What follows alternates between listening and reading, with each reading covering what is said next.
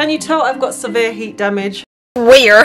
Probably not, because I think I might have found the best solution to dealing with my heat damage.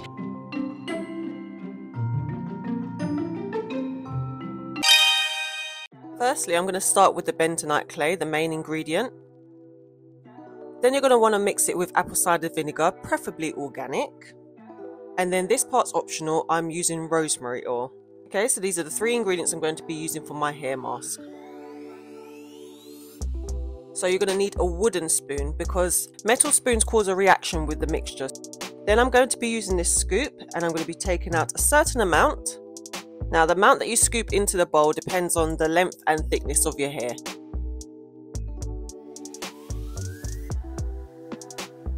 And that's what we got so far, but I think I will be needing a little bit more. Then I'm going to put about 2 to 3 scoopfuls, as it were, of the apple cider vinegar.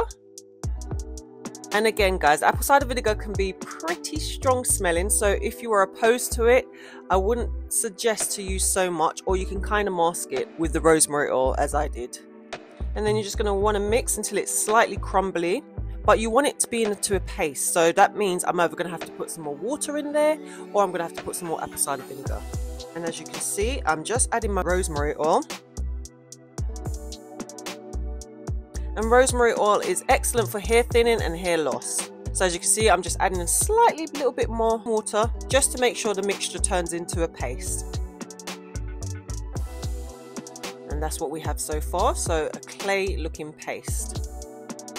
So this is my paste and I'm about to apply it to my hair. We're going to see if this is a myth or fact, whether this clay mask can get rid of heat damage. Okay, so I'm just showing you the line of demarcation. Guys, you don't have to apply it like this. This is just my application. You may be better off applying with hair dye, bowl and brush. But I'm just going to apply this as you would do with, I suppose, hair dye or, dare I say it, relaxer. Okay, so I'm just going to do it in sections and I'm doing it from my roots. So even though I'm trying to eliminate the heat damage, this is an amazing mask to remove all hair toxins.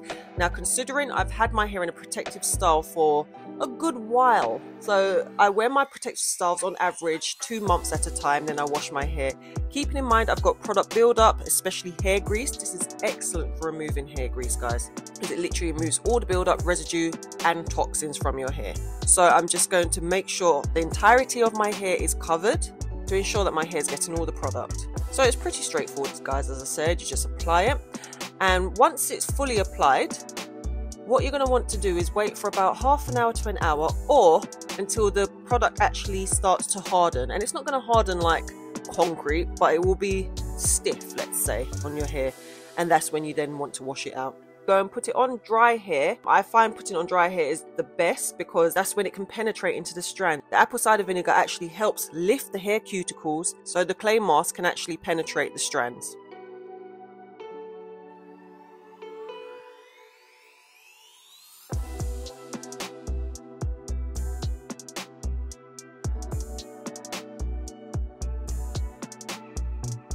So there you go, it's looking a bit like Sahara Desert.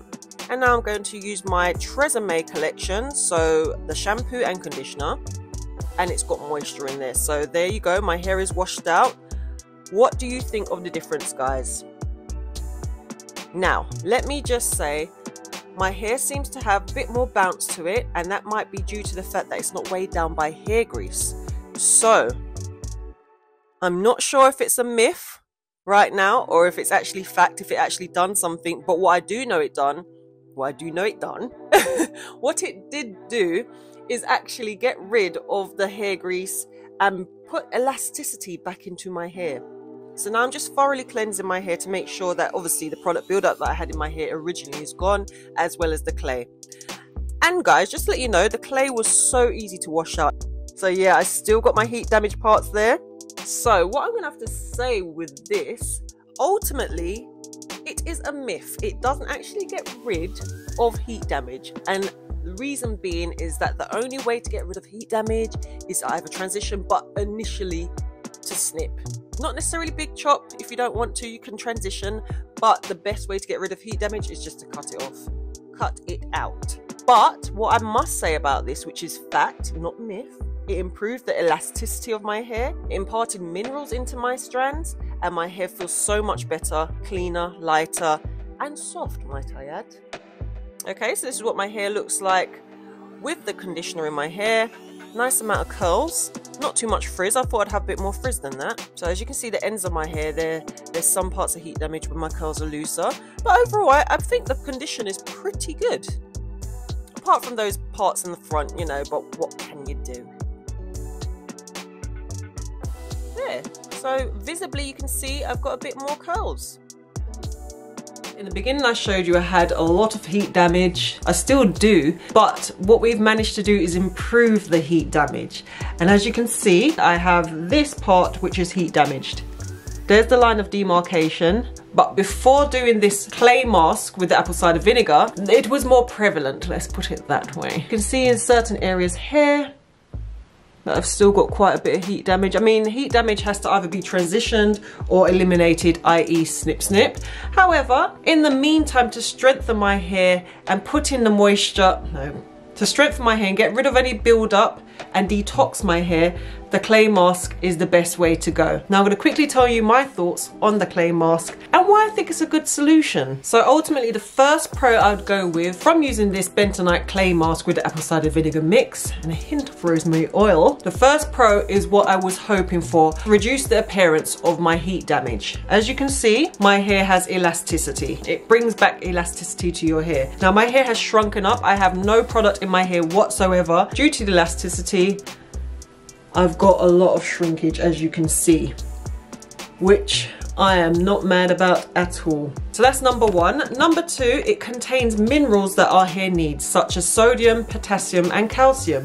Just like our body, our hair needs the minerals for it to grow, for it to survive and be healthy, thick and strong. So that put all the minerals back into my hair that it needed for now. I didn't have to use any heat because the clay, the bentonite clay and the apple cider vinegar lifts the scales already. So therefore, all the minerals are now allowed to enter, as well as the conditioner that I put on my hair and what have you. So that's why my hair is looking so full and bouncy and soft, might I add. And it doesn't feel dry. It is dry in the sense that it's dried from the moisture, but it's not dry and crispy, it's soft. Pro number three, funny enough, it washes out very easily. I mean, what you saw with it plastered on my head and then my hair looked stiff, it looked like it was going to be a hassle to wash out. Not at all. It's not sticky. It doesn't just sit on your head and then you have to kind of like ply it out. As soon as the water touches it, it just crumbles off. So that was quite a surprising pro for me. It washes out very easily. Let's move on to the next one. I read that this can be done weekly, but personally for me, once a month is sufficient. Again, with the price, as I showed you, the tub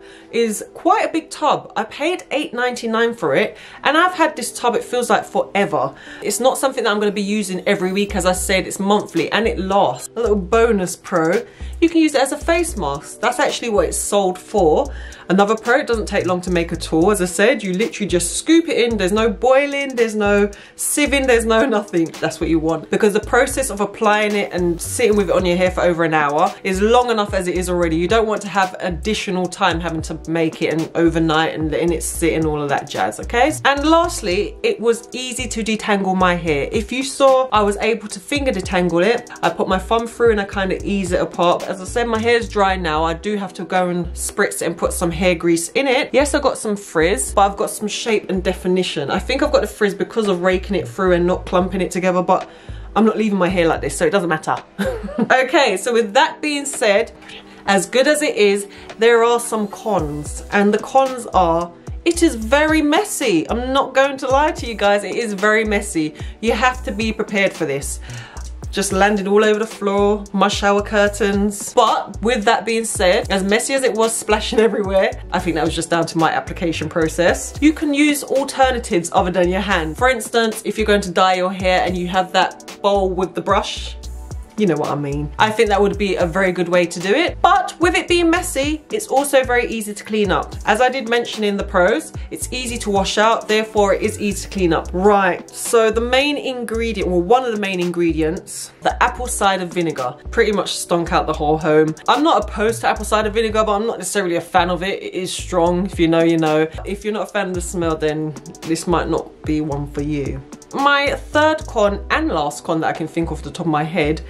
It's a pretty lengthy process, I must say, from start to finish. Reason being is because you leave it on for an hour, what I did, well, over an hour. You do have to set aside time to do this. And when I say a time, I mean a day. So I started in the morning, I finished at the time I did, which I showed you. It was roughly around a couple of hours and I was doing things in between, but as I said, you've got an hour wait, and it's, I suppose if you're used to having your hair deep conditioned and you're sitting there with a deep conditioner, then fair enough. I suppose it's pretty much a similar process if you're used to that. But was it worth the time? Was it worth the length? Absolutely. The main thing is I've got shrinkage. See that? Got a bit of spring to it. Look at that. My springs sprung, so I'm happy. Right, so with that being said, if you want to see how I get this into a very nice moisturized hair grease sealed style, you're going to need to click over here now.